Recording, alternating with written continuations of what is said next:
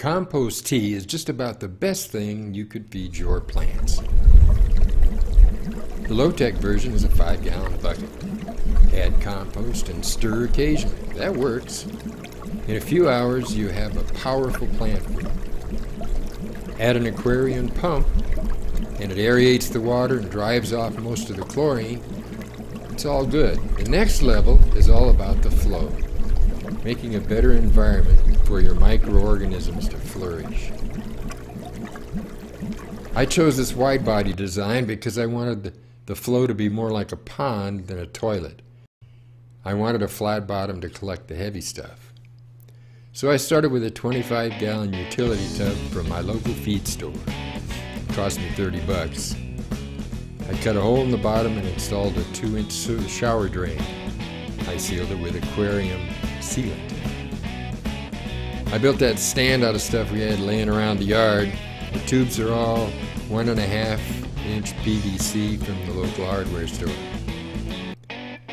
This manifold distributes the water from the drain to the vertical tubes. And these tubes are what makes it go. With the air pump, we inject air at the bottom of the tubes, and the bubbles push the water out the top into the tub. We direct the elbows in the direction of the flow, and in less than a minute, the vortex starts to form in the middle. We started with a pump rated at 45 liters per minute. That worked fine with only water, but just adding compost and nutrients would slow it down, and the vortex would get smaller. So like most of the other folks building these things, we got a bigger pump, 110 liters per minute. It nearly doubled the size of the vortex, and it keeps the flow going much better as the tea thickens. I used flex couplings and clean-out plugs so I could clean these tubes when needed. The unit breaks down for cleaning with everything but the tub itself washable in a 5-gallon bucket. I set it up with the tub as a sort of sink and a good pressure hose, and it washes pretty easy.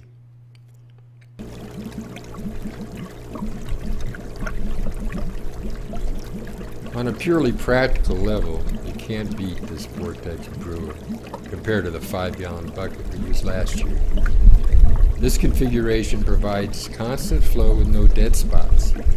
The airlift powers the flow without moving parts to gum up, and the vertical tubes provide a confined space to maximize aeration and gas transfer.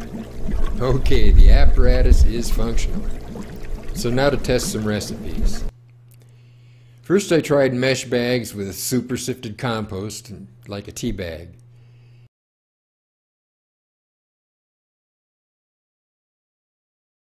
Then I just put compost right in the brewer and filtered it out with these mesh bags. It all worked. But what worked best, and was the least amount of work, was to put 3 cups of sifted compost in a 5-gallon bucket with an air pump overnight. The vigorous action gets the bacteria into the solution, separate from the floaters and sinkers. So after shutting it down, letting it settle for 10 minutes, skim off the floaters with a piece of screen, then pour that muddy mixture into the brewer, being careful not to disturb the heavy stuff that has settled to the bottom of the bucket. Then I add a tablespoon of molasses dissolved in some water and 2 tablespoons of liquid kelp. There it is. I run that until I get a good foam dome. There are lots of variables. It can take anywhere from a few hours to a few days to get a really good dome. You can see the difference between the muddy intake bucket on the right and the clear rusty color of the finished brew. Your nose knows. If it smells sweet and earthy, great. Feed it to your vegetables. When it starts to stink, give it to the trees and roses. It's true, some plants like it better than others. Okay, one method is to run the brewer once a week until you get the good foam dome, and use it all at once. Break it down and clean it. I've also tried drawing 3 gallons and topping off with more compost every day. I kept it running this way for better than 6 weeks. By then the sludge buildup was substantial, but for me cleaning once every 6 weeks was better than once a week. Now, I couldn't tell any difference as far as the way the plants liked it. They liked call. From a more philosophical viewpoint, the flow pattern created by this apparatus is said to be one of the most fundamental in nature. The torus with the vortex through the axis duplicates the lines of flux in a magnetic field. This is the shape of the flow of galaxies and atoms, tornadoes and hurricanes. It's the shape of the magnetic field surrounding the Earth and the human body. It could be said to be the shape of the universe. You may have encountered some research showing that water is liquid crystal that has memory capabilities. If you followed my blog at all, you know I see life as a process of gathering, storing, evaluating, and updating information about itself. And water is one of the main carriers of information within living systems. So, we allow this liquid crystal memory stuff to organize itself into this universal flow pattern. Then we fill the flow pattern with living organisms, lots of oxygen, and some food for them to eat.